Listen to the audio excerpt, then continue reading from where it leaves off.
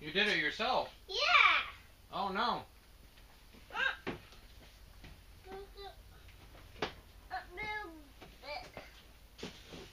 Oh, you're gonna sit up in it? Whoa, whoa, stop, stop. Don't hit the power. Don't hit the power. Oh, it's falling down. Yep. Okay. You can get in it, don't hit the throttle. Oh, my big boy Featherweight can't work.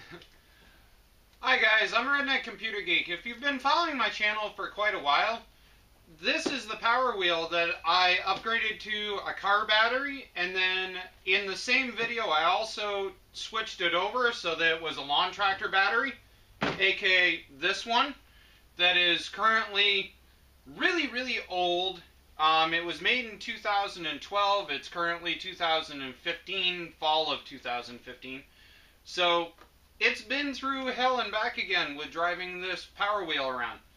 And so it's quite heavy. I mean, it's a good 5-6 pounds, I would bet. And it's ginormous. And then we've got our old-fashioned car trickle charger.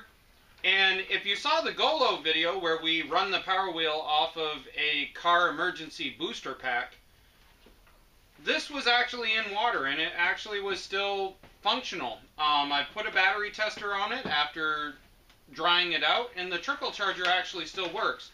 But yet again, this weighs like a good full pound. So you've got a total of about 6 to 8 pounds worth of weight that you're adding to the front of a power wheel that was meant to drive around a child of about 30 pounds.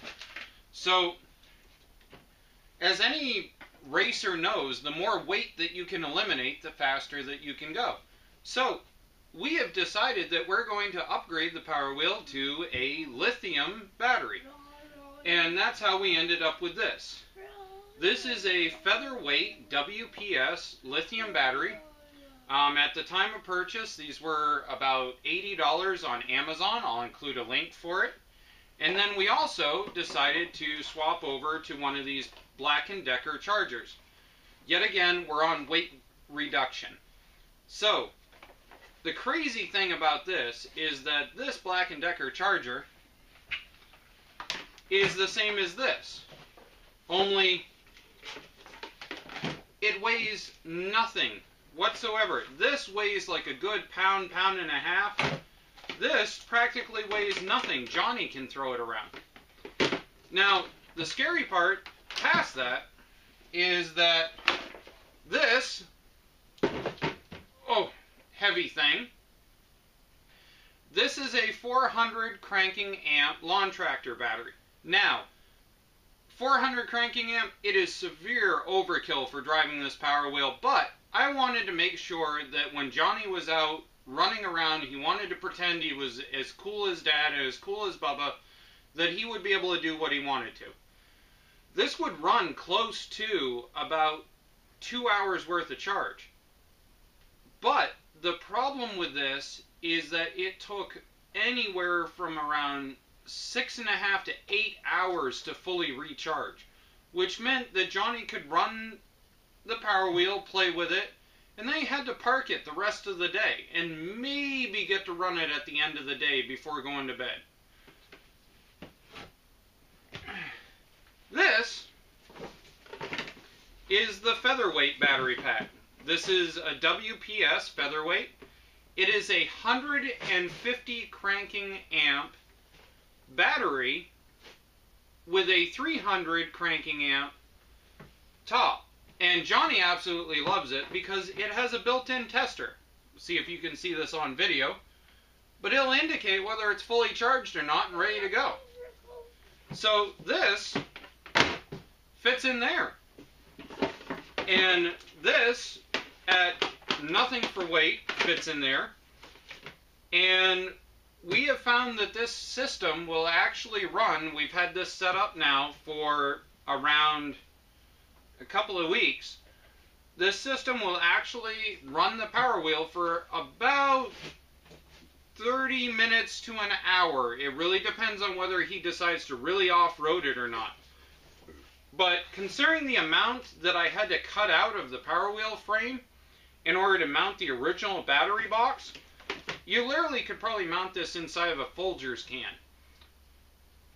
From here, later on, we're going to upgrade to a 24-volt system using another one of these lithium batteries and see what we can do with this Power Wheel.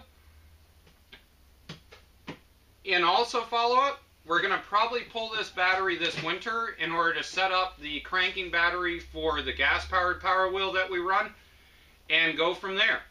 So thanks, guys.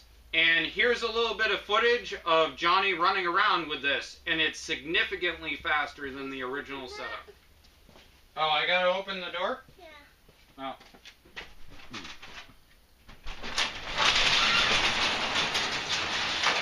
Hi, there you go.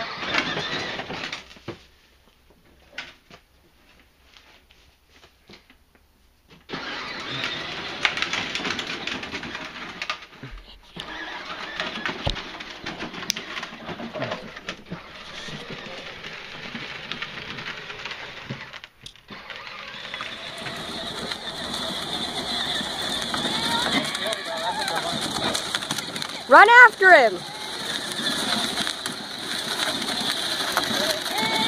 Get after him, not after me.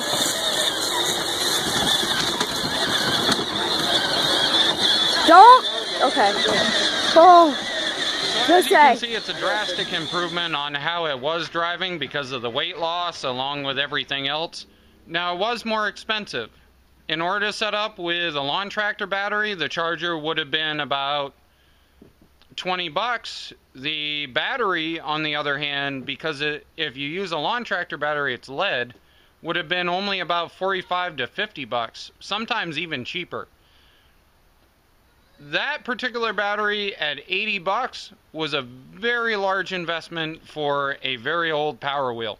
But we've got more ideas to come on this Power Wheel build, so stay tuned.